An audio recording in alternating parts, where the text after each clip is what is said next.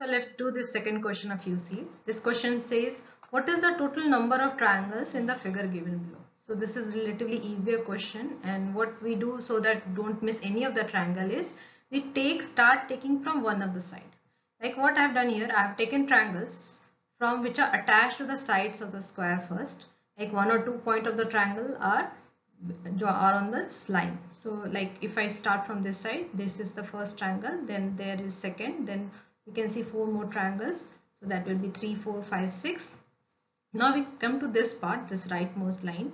So what is happening here? One more thing we have to see, that even though we are looking for triangles, we are also looking for straight lines which are making triangles. So these two are not a triangle, but this is a straight line, and this straight line is making this triangle. So there will be another triangle here, which is the 7th triangle. Then there is this 8th, 9th, and there are 3 more triangles, so 12. Now triangles on this side is finished. Now we come to this line. So here we can see there are 1, 2, 3, 4, 4 triangles are here.